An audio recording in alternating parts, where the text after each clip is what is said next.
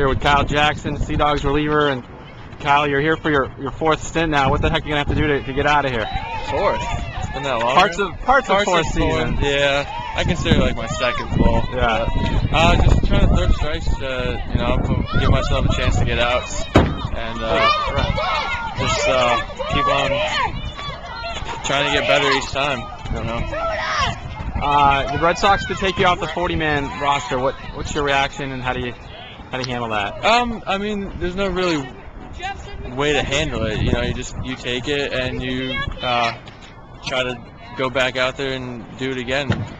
Give myself an opportunity to try to get back on the roster, and just give myself an opportunity to try to prove them that I did have a tough year last year, but I'm learning and trying to get better. Does it ever feel like a job to you, or is it still fun playing baseball? Parts of it is a job. I mean, the taking out the 40-man, that's part of the business.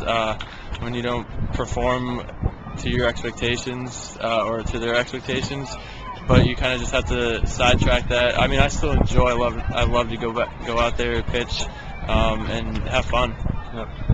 Is the key to your success this year the secondary pitches? Is a certain pitch that you have to nail down? No, I really.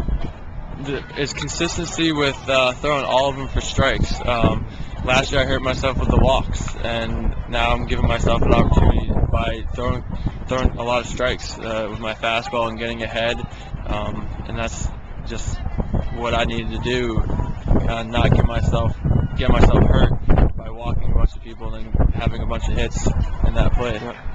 And can you talk about K-Jack's Kids and what that is when you guys come to New Hampshire next month? What it is we get like a youth group or like a YMCA, and I get 25 tickets. The Fisher Cats front office has been great.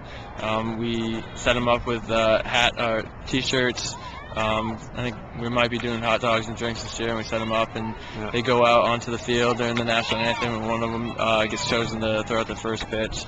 Just gives them an opportunity, because half of them have never seen a baseball game, so it's something I can do to give back to the community.